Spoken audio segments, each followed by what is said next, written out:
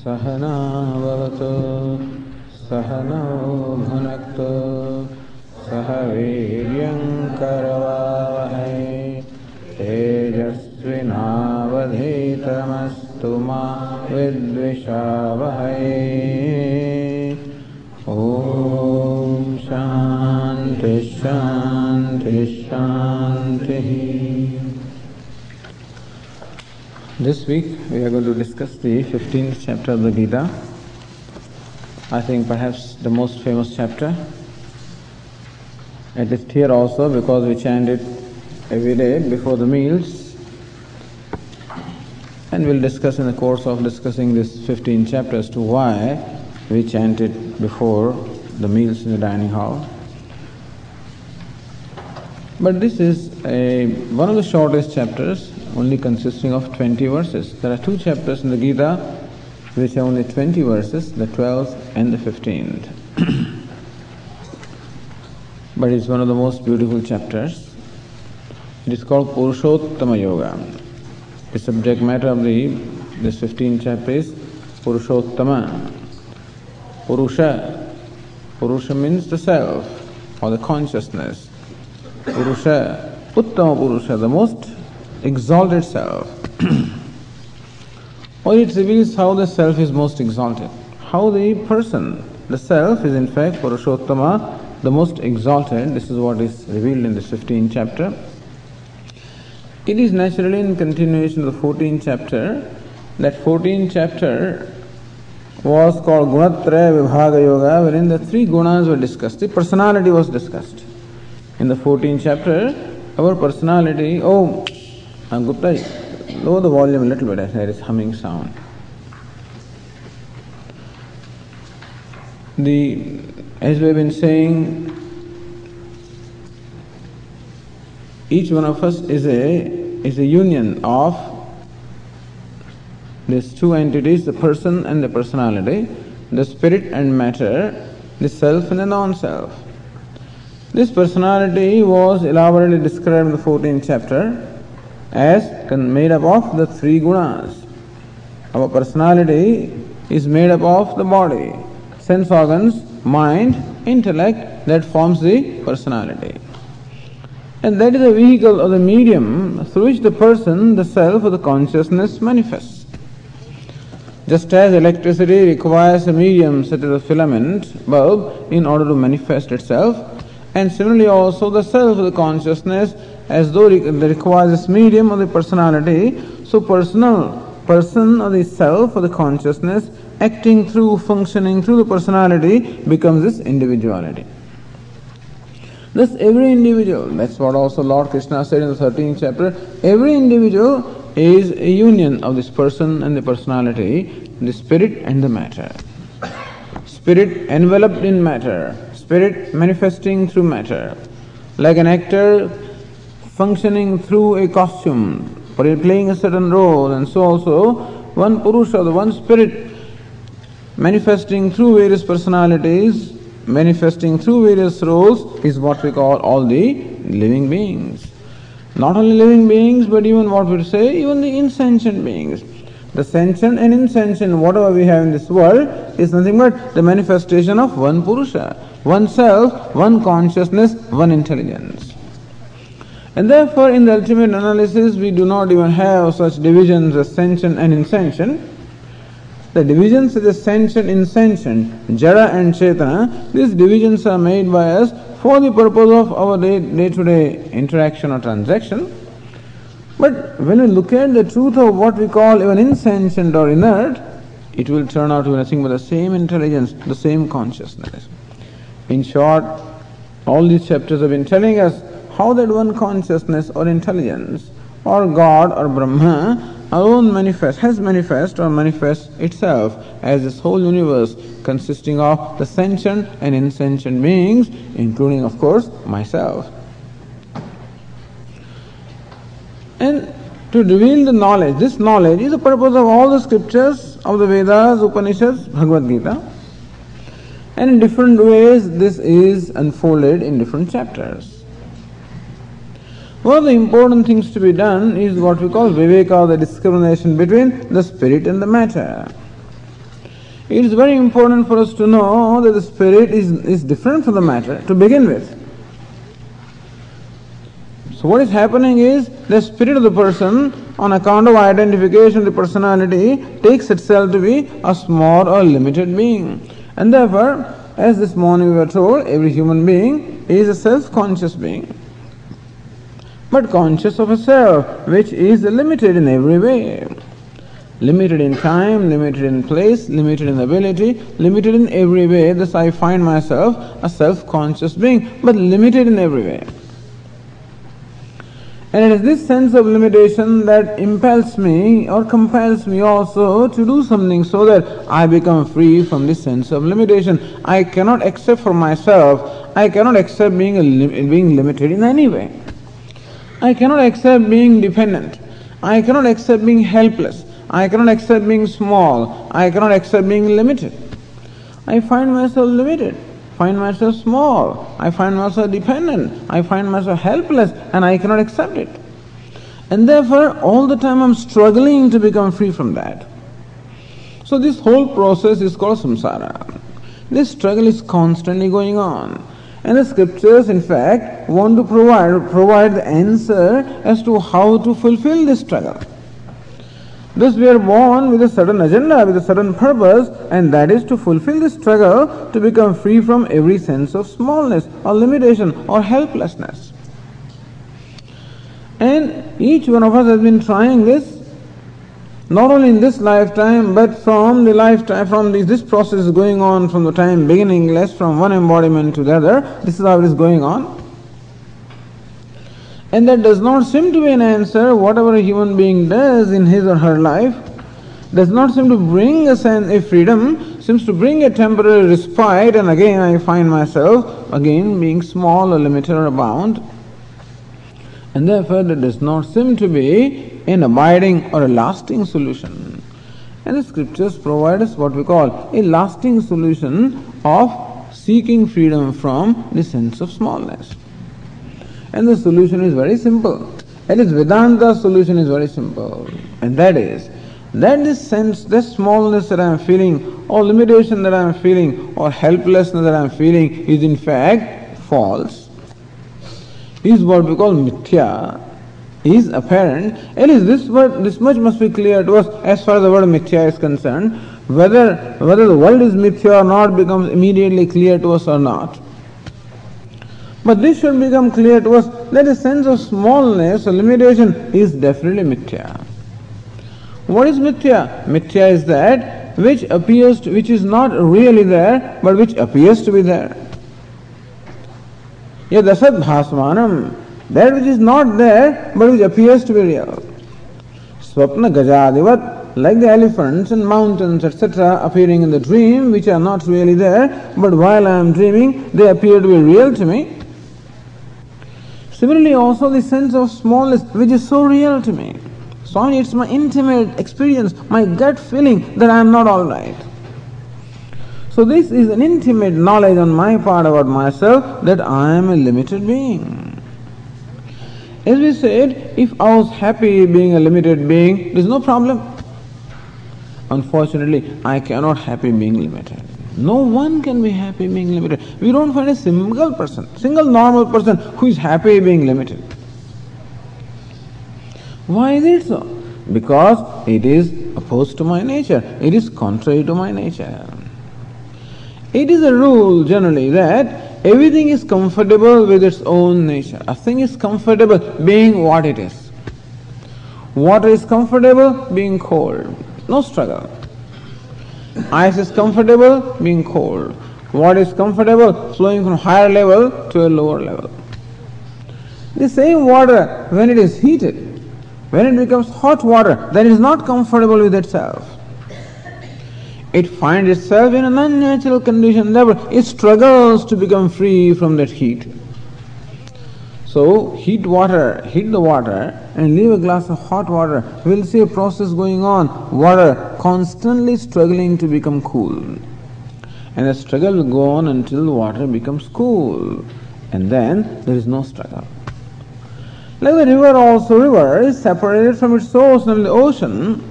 Its natural level is sea level. And when it is at a level higher than that, it cannot accept it. Therefore, we find the river constantly rushing, struggling.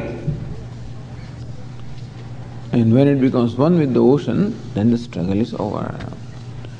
Thus, the struggle becomes over when one attains one's natural state. And there is a struggle when I am in an unnatural state. Like this, when we pull the spring, is always in tension, and you release it, when it attains its natural state, the tension is gone. Thus, whenever we feel tension, whenever we feel stress, it must be that I am not in my natural state. I am somehow deviated or separated from my nature.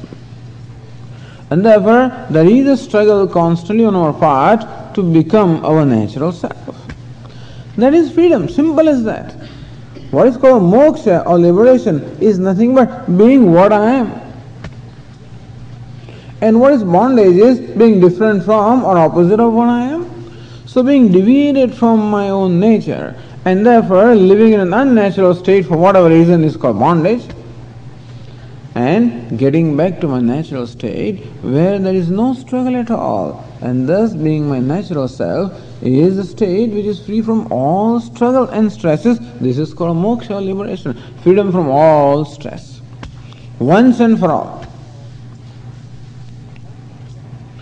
Thus Vedanta teaches us as to how this sense of limitation and all the effort, the struggle that goes on to become free from limitation, which is called samsara. This is called samsara. It is not that because I am born that I am a samsari, or that I have a body that I am a samsari, that I have a family therefore I am a samsari, or that I am doing things that I am a... That is not samsara. At least that Vedanta explains samsara is this struggle to become free, a never-ending struggle. Like the struggle of this 10th man to find the 10th man is a never-ending search. When the 10th man is searching for the 10th man, when can you ever find him? Never. And similarly also, this person is trying to find the freedom from the helplessness and doesn't seem to ever find it. Because, in fact, this samsara, the sense of smallness, as we said, is mithya. It is not really there, but it appears to be real. It is called Brahma, it is called Bhranti, projection, superimposition, delusion, whatever you call it. And thus, the main problem in our life is what we call ignorance. And the Bhranti, the delusions that are born of ignorance. And therefore, all kinds of notions or misconceptions that I entertain about myself, they are the reason for my suffering, and there is no other reason. So as Upanishads explain, as Bhagavad Gītā explains, there is no reason whatever why there should be any unhappiness or sadness or suffering in my life, whatever. For the simple reason that the self is what I am trying to be. Just as the 10th man is what he is searching for, and similarly also, whatever it is that I am searching for in my life is what I already am. Namely, I am already free. And therefore, the samsara is nothing but a product of ignorance. This is the basic diagnosis of the what we call the problem of human problem of suffering, human problem of sadness, this human struggle. There is nothing wrong in struggling. There is nothing wrong in doing things. There is nothing wrong in achieving things. Everything is fine. All of that really becomes enjoyable. All the life becomes enjoyable when this thing goes away, that's all. When this ignorance and these notions of complex is born of ignorance, when they go away, then whatever I do becomes a real thing. Then life becomes nothing but a process to be enjoyed. Until then, that very thing becomes a tremendous burden. Knowledge and ignorance makes all the difference. Like this person, this young man had a big motorbike, a huge motorbike. And of course he would ride his motorbike and whatever, because he was a master of riding this motorbike. He had a servant. The poor servant did not know how to handle this motorbike. A huge thing. So once this young man says to his servant, "Hey, come on, go across the street to that gas station and fill up this motorbike with the gas and bring it back." Servant says, "Okay." Now he did not know how to ride the motorbike, so he had to pull it. But that also requires certain skill, when the motorbike is so huge, so heavy. So this fellow was trying to pull this motorbike to that gas station across the street, and then its weight would come, and he would fall down. The whole motorbike would be on him. Sometimes he would fall this way and that way, It took him 15 minutes to reach there. Another 15 minutes to come back. This half an hour was like hell for this person. How many times he fell down? How many times he almost crushed by that motorbike? He did not know how to handle this motorbike. The gas was filled, and this owner of the motorbike comes, the young man, gives a kick and rides. He can enjoy the motorbike because he knows how to deal with it. For other fellow, that very thing which is a matter of enjoyment for him is a tremendous burden for the person who does not know. And similarly also, the samsara for us is like a motorbike. We don't know how to handle it. Sometimes I fall this way and some other way, and just keep on falling and being crushed under different weights, not knowing how to handle it. And the wise man is a person like that young man who knows one kick and the motorbike goes. Dukkheshu anudvignamanaha sukheshu vekataspuraha vitaragha bhaya krodha sthitadhirma niruchyate. Dukkheshu anudvignamanaha. In the situations which are generally called painful for other people, anudvignamanaha, he doesn't get perturbed. Sukheshu vekataspuraha. In a situation other people get tempted, he doesn't get tempted. Vitaragha bhaya krodha. Everybody functions from attachment, from fear, from anger. So they are the generally motive forces that motivate me to do things or that compel me to do things. Vitaragha bhaya krodha. Here is the one who is free from fear, who is free from anger, who is free from raga, means attachment or dependence. So that is the person who can enjoy himself and who can enjoy this life. And that's all Vedanta wants us to do, is to enjoy this life. And that is what Bhagavad Gītā or Lord Krishna would call the greatest siddhi or greatest achievement, accomplishment. In the Bhagavad Gītā, Lord Krishna does not talk of any other kind of siddhis. Siddhis of the mind and all kinds of spiritual powers. They may be there or not, that's okay, fine. But that is not the important thing in the vision of Bhagavad Gītā. Important thing is this, just to gain freedom. And that freedom can be gained only by knowledge, because the bondage is a product of ignorance. This is very, very important. Ignorance is the problem and nothing else is the problem. There is no other reason supposedly for my unhappiness. Nobody can make me unhappy. Nobody can make me sad. Nothing or nobody can make me unhappy or sad if I do not project. As we say, when I take the pictures to the camera, I click and the shutter opens and the scene outside creates an impression upon that film. This is how the pictures are there. Every time I click, the shutter opens, there is an impression. Every time I click, shutter opens, there is an impression. Now imagine that instead of the regular film, suppose we fill a piece of white paper in this, a roll of just plain paper in this camera, suppose. And now you keep on clicking, the shutter opens, but no impression at all. So world is what it is. Even clicking also is there, opening of shutter also is there, all the vyavahara, interaction also is there, but no impression at all.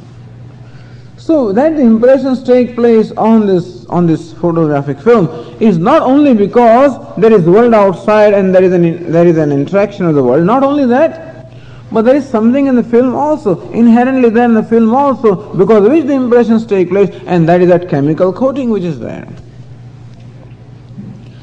And therefore, similarly also, whenever I seem to interact with the world, I seem to keep on getting some little hurt, little insult now, little hurt, little jealousy, little resentment, little fear, little threat, little anger, little happiness also, of course, now and then.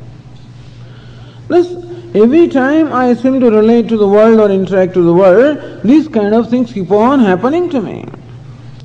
And I have concluded that this world is like that, Swamiji. Look at this world. What an amount of cruelty is there, what an amount of this is there, what an amount of that is there. And therefore, world is the source of all my problems.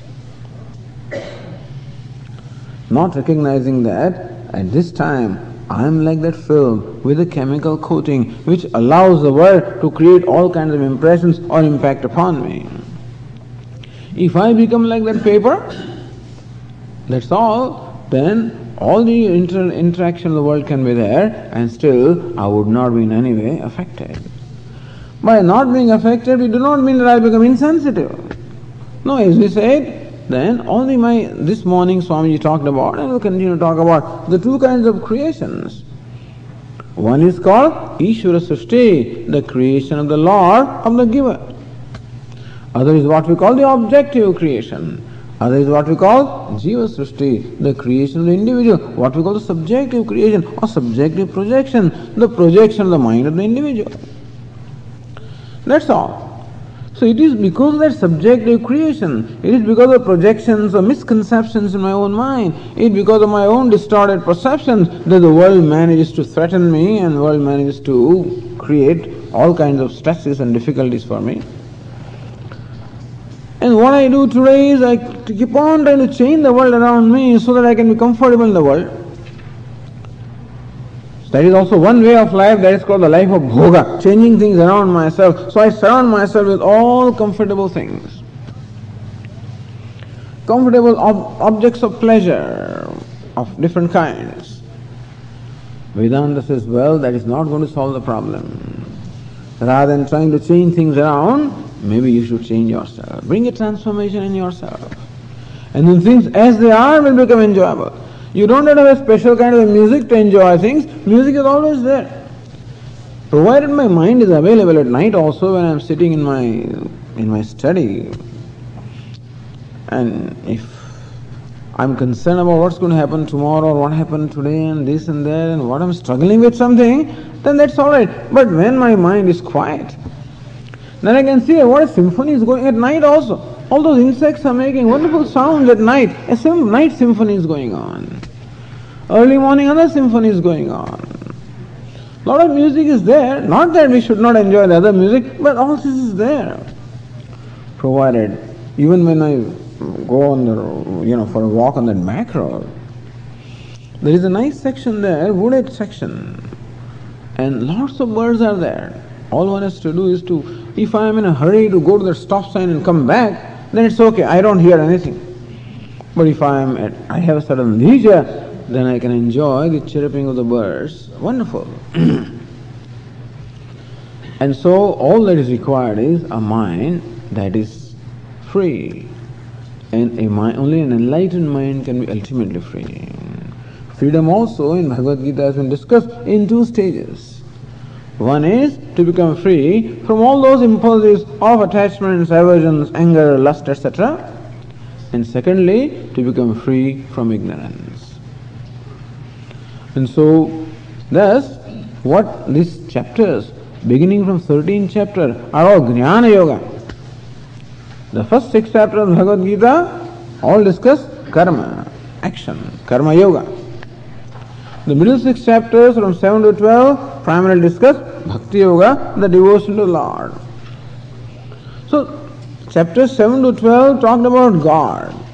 And the way to relate to God is devotion, Bhakti.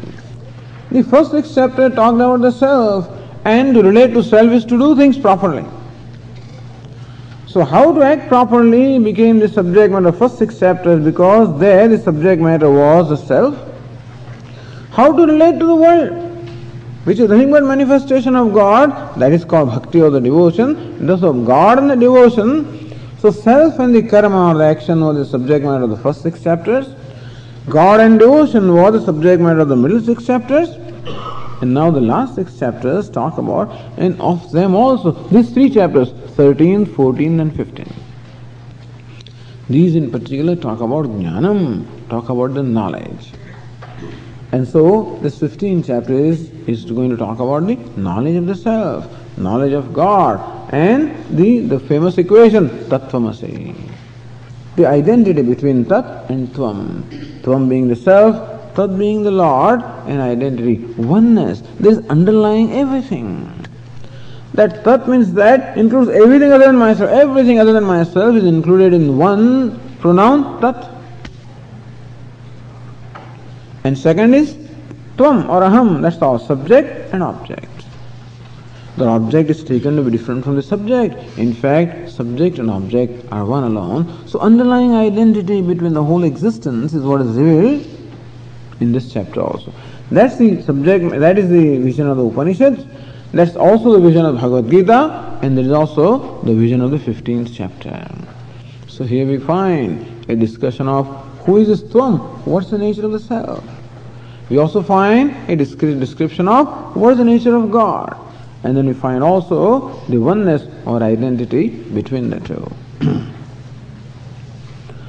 So, as we said, this is the theme of the whole Gita. In that process, in the 14th chapter, we said, in order to help us separate the self from the non-self, the non-self of the personality was described there or was explained there as consisting of three gunas, sattva, rajas and tamas. How our personality, our mind, our sense organs, our body, all of this personality is made up of sattva, rajas and tamas. And what's the self? Gunatitaha. The self is the one that transcends the three gunas, transcends the personality. That means the one who is free from the effects of the personality. One who is unaffected, untouched by the personality, by the gunas, he is gunatitaha. So this was the subject matter of the 14th chapter. The Lord Krishna in the 14th chapter gave a detailed description of the three gunas, not for the sake of the gunas, but in order for the sake of the self, who is gunatitaha, or the one who transcends the gunas. So at one point Arjuna asked this question, O Lord, what is the characteristic of this guna? What is the characteristic? So what are the lakshana, the characteristics of the wise man who is enlightened, who knows himself as beyond the three gunas? And kimachara, how does he conduct himself? And katham trin gunanati vartate, and what's the method by which one can transcend the three gunas? That is, one can gain the knowledge of the self which is beyond the three gunas, substratum of the three gunas. You know, all the projections are taking place, and there must be a basis for the projection, that's the self. Like this, as we have the example for the transcendence that we are giving is that of a crystal. So how crystal obliges, so that which is pure always becomes, Swamiji says, a sitting duck for all kinds of transferences. Sometimes Swamiji tells, says, when I was sometimes telling about some difficult, things that are happening, says Swamiji says, you are a sitting duck for all transference. What is meant by sitting duck means what? That you can easily become the object of that. Brahman is a sitting duck for all projections. Just as the crystal becomes available for any kind of projection. And thus you have placed a flower, which is pink flower, and the crystal appears to be pink. An orange cloth, crystal appears to be orange. And whatever be the color, that's what the crystal appears to be. And therefore, this crystal, itself being free from every color, itself being transparent, itself being pure, therefore, any kind of a projection or superimposition can be done on this. By itself, it transcends the colors, we say. What is meant by transcending color means it is free from effect of any color. So even when it appears to be pink, the beautiful thing is that even when the crystal appears to be pink, it remains free from the effect of pinkness. Even when crystal appears to be orange, it remains free from being orange. This is what is meant by transcending. That the crystal pervades every color, at the same time is free from every color. So the self takes all the roles. The self or the Atma takes all the roles. Prananneva prana bhavati vadan vak pasyan chakshuhu. So the self, in identification, the organ of speech becomes speaker. Pasyan chakshuhu, in identification, the organ of seeing, he becomes seer. In identification, the faculty of hearing becomes hearer. In identification, the faculty of thinking becomes thinker. That's fine. All of that we can call embellishment or value additions. If this personality was not there, the self could not do all these things. So it's nice that the personality is there, that the self, otherwise all transcendental, complete, whole, that's all fine. But he cannot walk and talk. Brahman cannot talk and walk. So Brahman talks, Brahman walks, Brahman thinks, Brahman does all this through this personality. So this personality becomes like a value addition, which enables, or an embellishment which enables Brahman to do all this. But when we don't know, all that very same thing becomes a problem. Like a multimillionaire actor assumes the role of a beggar, which is fun for him. For a real beggar, it's not fun at all. I mean, he's really, for a real beggar, begging is very painful. But for an actor who himself is a multimillionaire, begging is very great pleasure. He enjoys the pleasure of begging. Can you imagine? He enjoys the pleasure of begging. Because he's not really begging. He cannot enjoy if he were really a beggar. He certainly could not enjoy it. He enjoys the pleasure of begging. When does he enjoy? When he's aware that he's not a beggar even when he's begging. That's called transcending the beggar. So even while he's begging, he transcends the beggar. The only problem can come if this beggar somehow forgets himself. Somehow, because of whatever problems, because of some difficulty he had in the morning and therefore he was not inspired to go on the stage. And then he was pushed onto the stage and then he had to help himself with some drinks, I guess, in order to motivate himself to do something. And when he took a bit too much, then he looked at himself in the mirror with his head very high or whatever it is, and he found a beggar in that mirror. He thought he was a beggar. And thus if the actor really thinks that he's a beggar, then life becomes very painful. He need not be a beggar to suffer from the pain of begging. All that is necessary is for him to think that he's a beggar, that's all. He need not be a beggar to suffer the pain of begging. All that is necessary is for him to think, that's all. That notion is enough. He thinks that he's a beggar, that's all. All the pleasure of begging is gone. All the pain comes. He finds himself limited in every way.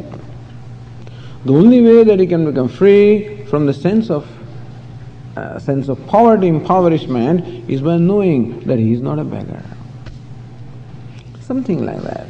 So self becomes a substratum, we call it, adhishthanam, the sitting duck for all kinds of projections. Vadan vak, never while talking. Well, in fact, the act of speaking takes place, no doubt, but the act of speaking takes place at the level of speech. As Bhagavad Gītā describes in more than one places, what is the act of speaking? Is nothing but the faculty of speaking, interacting with the words. What is hearing? Is nothing but the faculty of hearing, interacting with the words again, or sounds. So all these actions are taking place only at the level of personality, but on account of identifying the personality, the self thinks that he is doing this, and that is how I suffer from these complexes of being karta and bhokta, doer and enjoyer. And many other complexes that arise from that. This is called samsara. And the 15th chapter opens with a very beautiful description of samsara.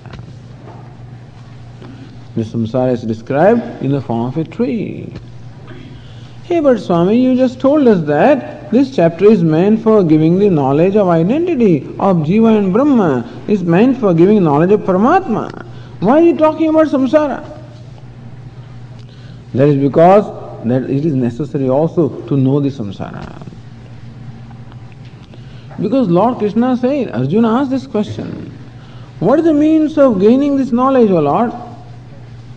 Maham chayo vyabhicharena Bhakti yogena sevate sagunan samadhityaitan brahma bhuyaya kalpate. Mam chaya abhyabhicharena bhakti yogena sevate. The one who worships me with bhakti yoga, with unswerving devotion to me. So one who worships me with unswerving devotion, by my grace he gains this knowledge. So Lord Krishna says, I am the giver of knowledge. I am also the giver of the karma phala, the result of action. At the same time, I am also the giver of the devotion, result of devotion. So result of actions can be anything that we want, including heavens. The result of devotion is, again, what we want, But if through devotion, avyabhicārena yogena, Lord Krishna says, those who worship me for my sake. And in the 10th chapter it was told how I light the lamp of knowledge in their heart and dispel the darkness of ignorance. So knowledge also is gained by the grace of God. And that is why we've been saying that in order for me to know God, it is very necessary that God should become favorable to me. I should make Him favorable to me. That becomes my task. As Lord Krishna says in the 4th chapter, that may you go to these teachers who are wise and enlightened, and they will impart knowledge to you. But before they impart the knowledge, it is necessary for you to make them favorable to you. Don't just go and start asking questions, He may not reply to you. Even if He replies, it may not make sense to you. Tad vidhi pranipatena. Pariprasthena sevaya. You must establish a sort of a tuning of harmony with the teacher. Tad vidhi pranipatena, with a long prostration. Sevaya, by serving the teacher. Pariprasthena, with right questions. So thus by surrendering to Him, by serving Him, and by asking Him the right questions at the right time, you make Him favorable. Prasannam tamanuprapya. You find teacher is prasanna. He is pleased with you. Oh, I did not know. I thought the teachers are always pleased. We thought teachers are always supposed to be pleased. What do they need for being? That is all right. They are always pleased, okay. And they are pleased with everybody also. But then, still it is necessary that he should become pleased with you as a student. He should discover in you a jignasu, a desire of knowledge. Similarly also the Lord is always pleased with everybody. Lord is always favorable to everybody. His grace is equally available to everybody. And still I must do something on my part to receive that grace. Just as you say, the light of sun is available to everybody. But I must open my window for that light to flood into my house, then alone my house can be lighted up.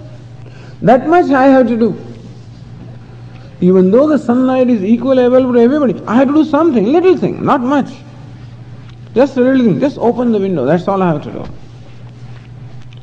Similarly also the grace of Lord is available to everybody. I just have to do one thing, to open the gates of my heart. That is called bhakti or the devotion. This is what we mean by making the Lord favorable to me. Mam chayo vyabhicārena bhakti yogena sevate. Lord Krishna says, one who serves me, who worships me with unswerving devotion. Lord Krishna says, when I am the only object of devotion, when he worships me and nothing else. It's interesting how, even in the chapter of the knowledge, the worship comes. We think bhakti is something different, So they think that bhakta is the one who only sings bhajans, and they think that these sannyasis are not bhaktas. These are all jnana marga. Jnana marga is path of knowledge. But again and again Lord Krishna brings in bhakti even in the context of knowledge. In the 13th chapter, when Lord Krishna talked about the qualifications that a seeker of knowledge should cultivate, in those 20, these 20 qualifications, the values. In the 13th chapter, Lord Krishna gives a whole list of 20 values, prescribes the values that a seeker should cultivate for him to become qualified for knowledge. In those, one of the values is Mai Chananya Yogena Bhakti Yoga, Mai Chananya Yogena Bhakti Avyabhicārani. Lord Krishna said, Avyabhicārani Bhakti, unswerving devotion, faithful devotion. Ananya Yogena. Lord Krishna says he should only be devotee of mine and nobody else. Because each one of us is a bhakta. Each one of us is a devotee, born devotee. And every moment we are always worshipping something. At any moment I am always a devotee of something or the other. Depending upon what it is that is most important to me at that moment. If at a given moment my pride is most important to me, I am a devotee of my pride. My image is most important, I am a devotee of the image. I do anything that is necessary to make sure that my image. If wealth is important, I am a devotee of that. If fame is important, I'm a devotee of that. Every moment I'm always a devotee. So Lord Krishna says, Mam chayo vyavicharena bhakti yogena sevate, one who is devoted to me at the exclusion of all other devotions. So it is not that we have to become devotees, but that we have to really, there also viveka or discrimination is required so that our devotion also becomes mature devotion. That's all. So devotion we have, what we need is mature devotion. And therefore, how to create that maturity? By what we call vairagya. What is required both for bhakti as well as jnanam is vairagya. For bhakti also, for devotion also, vairagya, this passion is required. When can I worship God? When can I worship anything? When I have reverence, when I have love, and when I get pleasure out of that, understand? I can worship God also provided I get pleasure out of worshipping God, otherwise who can do that?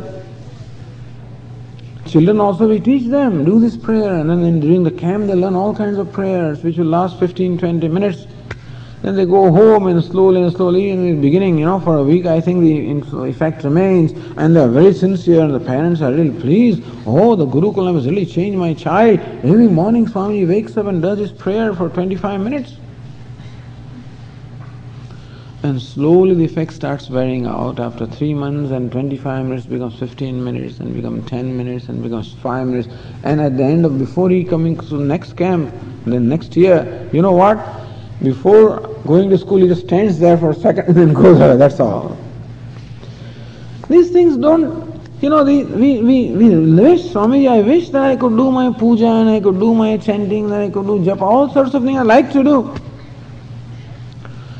But Swamiji, I don't have time. I'm so pressed for time in the morning. But the same person has enough time to do whatever is required, they take 45 minutes to 50 minutes or 1 hour in the bathroom. There's enough time for that. Enough time to dress up, enough time to do all those things. These are the important things, because I enjoy doing them also. I look at myself and see how I look and everything. It's nice, pleasure. But when I'm doing puja, when I'm reciting Vishnu Sahasranam, when I'm doing Gayatri Mantra, and then I don't enjoy it at all. If there is no rasa, what we require is rasa. Rasa means pleasure. There must be rasa swadaha, enjoyment must be there. Then alone something we can do. Otherwise we can do it as an obligatory duty. That we can do, of course. Mother said you won't get food or breakfast unless you finish this. Therefore he does it. That's okay. That's what we call obligatory duties. Many of such duties we do. But what I do by my own interest is that when I can enjoy what I am doing. So when God becomes enjoyable to me, I have no problem in worshipping, because I worship anything that is enjoyable to me. So what is meant by vairagya? Vairagya means freedom from raga. Raga means attachment. At the moment, why am I attached to the things? Because things of the world give me pleasure, and I am going to be attached to them.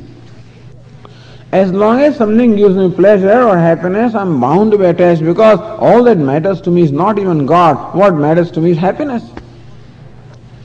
Nothing matters to me other than happiness.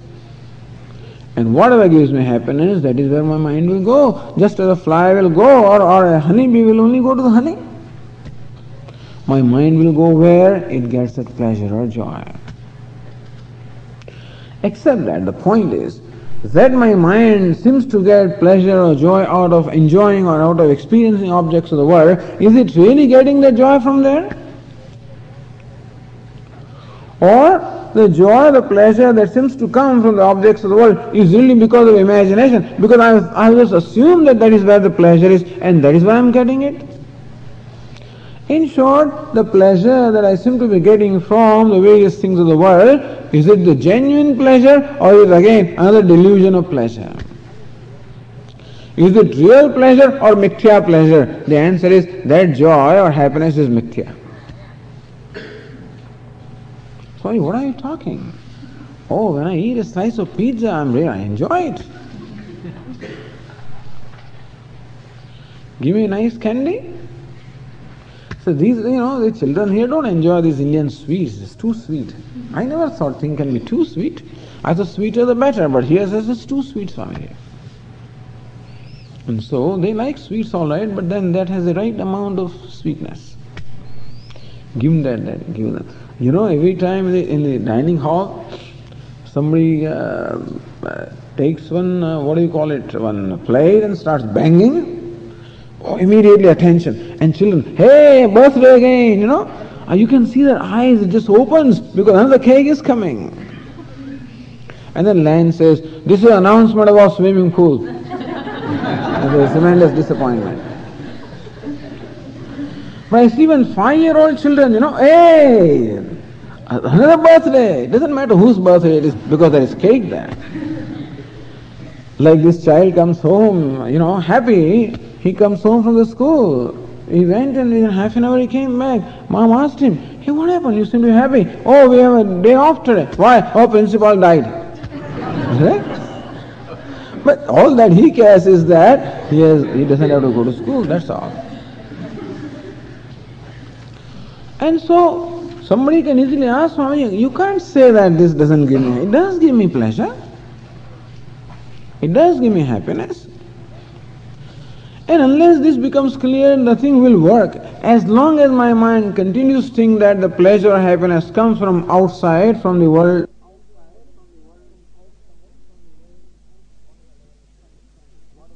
understanding at whatever level it remains, unless vairagya is there, unless viveka or discrimination is there, and vairagya, dispassion arising from viveka, unless that is there, my mind is just not available.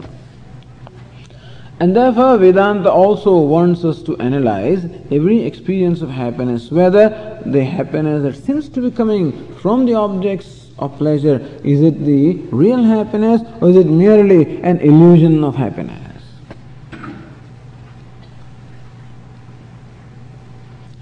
The answer is, it is not real happiness. Like a dog that is chewing a bone, a dry bone, and the dog keeps on chewing, and what does it get out of it? There's nothing in that bone at all. But the dog seems to be really relishing it. What is it? It's getting a lot of rasa juice out of that, something out of that. And what is it? Nothing but his own blood. So when it is chewing on that bone, the bone is sharp, the sharp edges of the bone really hurt the mouth, and the mouth is bleeding, and he seems to be tasting his own blood. The dog thinks that this is what I am told. I don't know whether the people or dogs they have discovered this or not. I don't think they will ever allow the dog to chew this kind of bone anyway. But anyway, these stray dogs, they are not educated. Therefore, they do this. We will perhaps train our dog, and therefore our dog may not eat that bone. But the stray dogs, you see them trying, they're doing that. What is it? In fact, he is tasting his own blood. The dog thinks that blood is coming from that bone. In fact, he is tasting his own blood. This is an example that is often given. The example of how a delusion can be created, thinking that I am getting something out of somewhere else, whereas it is coming from my own self. And similarly also, the happiness that I seem to get from the things and beings of the world is not really coming from there, it is coming from my own self. Because one simple rule is this: Vijnanam Anandam Brahma. Upanishad says that is the Vijnanam, or consciousness is Anandam. Ananda or happiness can be only in consciousness. A jada or inert thing cannot give me happiness. So inert things cannot give me happiness, it is only consciousness that can give me happiness. And therefore, whatever happiness I experience comes from the consciousness that is myself. And this understanding is very necessary for me to be able to fold up my mind, withdraw my mind from its unnecessary preoccupation, from a tremendous squandering of my time and energy. Then my mind becomes together. Right now it is scattered into hundreds of places because he finds happiness in all sorts of places. When I understand the real nature of those things, and I understand that is not where the happiness, Atmastu kamaya saram priyam bhavati, that whatever is dear to me is because the self is dear to me. Whatever seems to give me happiness is because the self gives me happiness. When that understanding comes, and when it becomes my own understanding, that mature viveka and vairagya is what is required even for devotion. Because then I realize that even when I am enjoying a slice of pizza, it is God that brings happiness, and not that thing. That just becomes a nimitta, just becomes an occasion, just becomes an instrument. So vairagya, in short, vairagya, a dispassion or freedom from wrong fascination from the world or the objects of the world is required. In short, cultivating a healthy attitude in the world. Understand, vairagya or dispassion doesn't mean running away from the world or turning away from the world. In fact, it is establishing a right or healthy attitude in the world.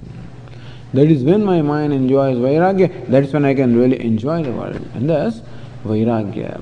Therefore, the first some verses here in this 15th chapter are devoted to a description of samsara, so that we know what it is. And that's how the mind discovers a dispassion for them, by understanding their true nature. And here Lord Krishna employs an imagery of a tree to describe the samsara. And that is how the first verse, so vairagya is required for bhakti and bhakti is required for jnanam. So we require vairagya for both bhakti and jnanam. This is a chapter on jnanam. 15th chapter is the chapter on jnanam. Shankaracharya says that you worship the Lord and by His grace you gain the knowledge. And by knowledge you become free. Then what to talk of becoming free for directly gaining the knowledge? Therefore, this 15th chapter directly discussing what you call tattva or the truth or the reality of our life. And before discussing that, Lord Krishna describes samsara in the form of a tree, because that is what is the tradition of the Upanishads also. Not only Bhagavad Gītā, but elsewhere also, this kind of imagery of tree is given. And that is what Lord Krishna follows here. Because Bhagavad Gītā is the essence of the Upanishads. And we'll find that all the ideas are there in the Upanishads in some place or the other. Sometimes the same words are there, same expressions are there. Urdhamulaha, adhashakaha, esho shvatthas sanatanaha. So that is the verse from the Kathopanishad. And thus and similar verses form the basis of this description of samsara in the form of a tree on the part of Lord Krishna. So let us read the first verse here. Shri Bhagavan Uvacha, Shri Bhagavan Uvacha, Urdhvamulammadhashakham, Urdhvamulammadhashakham, Ashvatham Prahuravyayam, Ashvatham Prahuravyayam, Chandamsi yasya parnani, Chandamsi yasya parnani, Yastam Veda Savedavita, Yastam Veda Savedavita.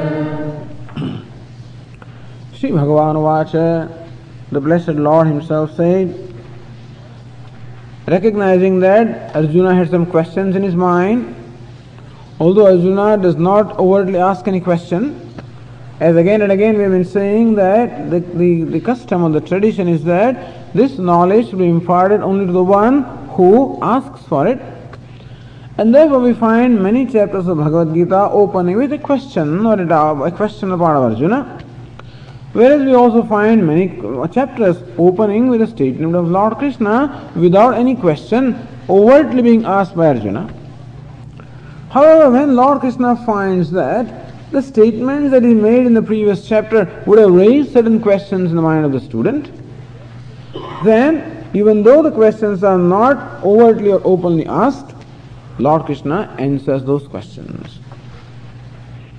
And so the question would be that by the grace of the Lord one gains the knowledge. By the knowledge one discovers oneself to be gunatitaha, the one that is free from the gunas. And that's how one discovers the freedom. So what's the nature of that knowledge? And what is the nature of the truth, knowing which the wise person becomes liberated? And so that question will be there. Therefore, Lord Krishna wants to unfold the truth here. And that is why he opens this chapter. The chapter opens with his statement. However, as we said before, unfolding the nature of the truth, Lord Krishna here described, he said, the samsara, for us to develop, discover a vairagya for the samsara, a dispassion for the samsara. So Sri Bhagavan Vacha, that's why Lord Krishna himself says, answering this query on the part of Arjuna as to what's the nature of truth, knowing which one becomes wise. Urdhumulam adhashakam ashwatham prahuhu avyayam. Prahuhu, they say, I am reading the translation here. If you want to compare the verse with the translation, Prahuhu, they say, what? Ashwatham, the people tree. Urdhumulam, which has its roots upward. Adhashakam, and the branches downward. Chandamsi yasya, of which Chandamsi, the Vedas, Paranani, they are the leaves. Chandamsi yasya Paranani, of which the Vedas are the leaves. Prahu avyayam, it is called avyayam. This tree of samsara is said to be imperishable. So that is the description of the tree of samsara. Yastam Veda Savedavid. Oh Lord, why should we bother about knowing this tree of samsara? Lord Krishna says, Yastam Veda, the one who knows it or realizes it. Vedavita is the knower of the Vedas. So knowing this tree is important for us, because knowing the tree of samsara along with its root, one becomes the knower of the Vedas, one becomes omniscient, one knows everything that needs to be known in this life. So all that we need to know in the life is this tree and its root, that's all. Once we know that, all that is necessary to know has been known. And so, the samsara is compared to the tree. What kind of a tree? Ashwatha. Ashwatha means people tree. As Shankaracharya explains, Ashwatha, Ashwastha. So, Ashwatha word, let me just write down here so that it becomes clear to you how this word is derived.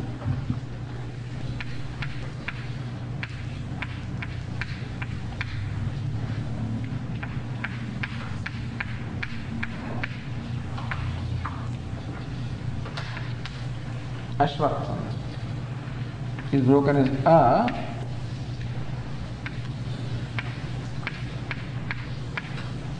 swash,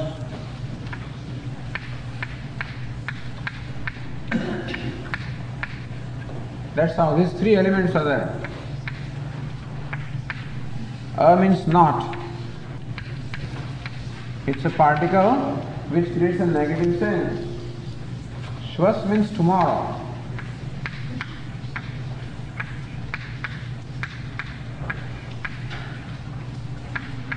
You know, stham means stha.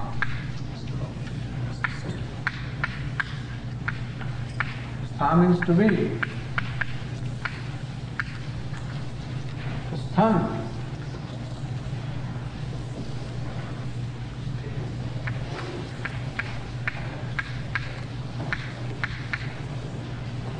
So then, Ashwatham means what? That which will not be tomorrow. Ashwatham, that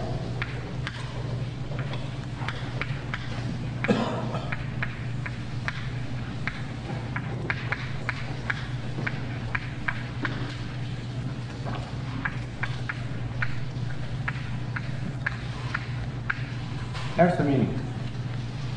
Sometimes they also say Ashwatha. Can also say Ashwa.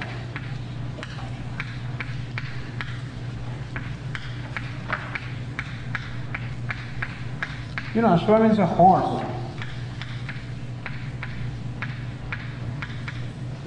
Stha means remains or stands.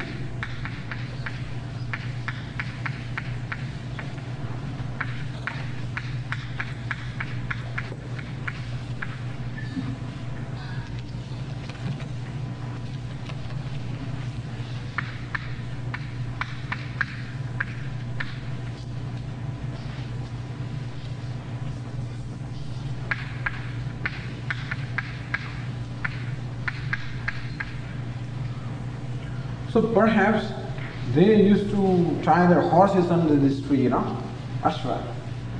So sometimes they say that this is a tree, the people tree. Everybody must have seen the people tree. It's a very interesting tree because the leaves are so many. The branches are always bending down. Of this people tree, the branches are always bending down. Not only that, but because of the breeze, these trees, the leaves keep on being shaking. And so all the time you see the branches, all the time. There is never a moment almost when this tree just stands still. There is always movement in the tree. To such an extent that people get scared, So the Ashwatha, this tree, the people tree, people get scared. It keeps on making sounds at night, so people feel that is where the ghost is, So they generally don't, they don't go near that at night because thinking there is ghost. Because the tree keeps on making some sound. It keeps on all the time sort of moving. The branches keep on moving. There's always movement in the tree. And sound in the tree. It's never the same next moment. All the time changing, constantly changing. That's why the Ashwatha tree. But samsara also is everything in the creation, it's constantly changing, never the same. It looks like the sun is the same. Every day the same sun is rising. And the same sun does not in fact arise. It's a different sun every day. We think river, the same water is flowing. Never the same water. Not till the next moment the water is the same. Nothing is the same the next moment. And that's every moment things are just changing and changing. Sorry to bother you. There's an emergency. We need to cut off the Gītā. Okay. Yeah. So that is why perhaps this tree is chosen to compare with samsara, which is constantly changing. There's always movement, always change. No two moments are ever the same. Also horse, horse also is always identified with motion. So horse also is constantly moving. And so that like Ashvavat Tishtari, so the tree which is like horse, which always is on the move, constantly moving. So horse also implies movement. Or even the horse is standing, but still the movement is always potentially there, and thus movement, change is what is intended by comparing the samsara with the Ashwatha tree.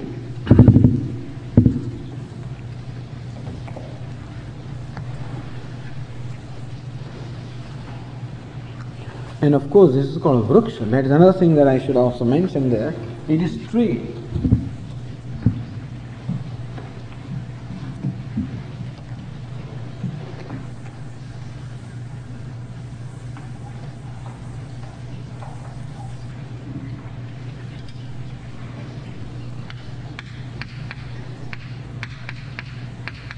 See, tree is called Vriksha in Sanskrit.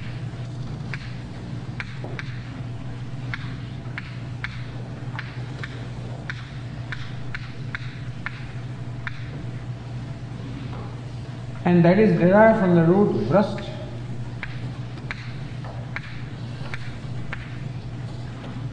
In the sense of chedane. Means that in the sense of felling.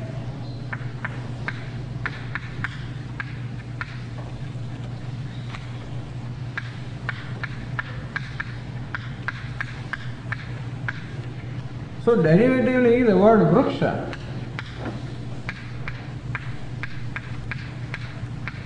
means that which can be felled.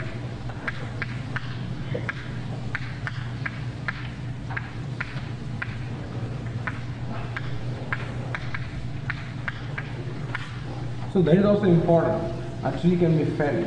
A tree is something that will perpetuate itself normally. If some natural calamity does not happen, or if somebody does not occur, we will go on and on. And even if, like sometimes the Ashwatha is also translated as banyan tree. And banyan tree everybody knows, that is in India they know how banyan tree perpetuates itself because the secondary branches, the roots also come and then they themselves become the stem, and that's how it keeps on propagating itself. Even ordinarily also tree lasts for a very long time, and then the tree brings out the flowers and the fruits bring out the seeds, and seeds bring out other trees, and that is also it perpetuates. So tree means that which perpetuates itself. That is why in this verse, Lord Avyayam, this tree of samsara is imperishable. Just as any tree also is almost imperishable. It's sort of for our lifespan. There are trees which are 300 years old and 400 years old and things like that. And this particularly the banyan trees can be very old, very old. As Swami was saying, in Calcutta, there is this botanical park where I guess the banyan trees occupy some 1 acre of area, looks like. And we don't know where the origin is, where is the original stem.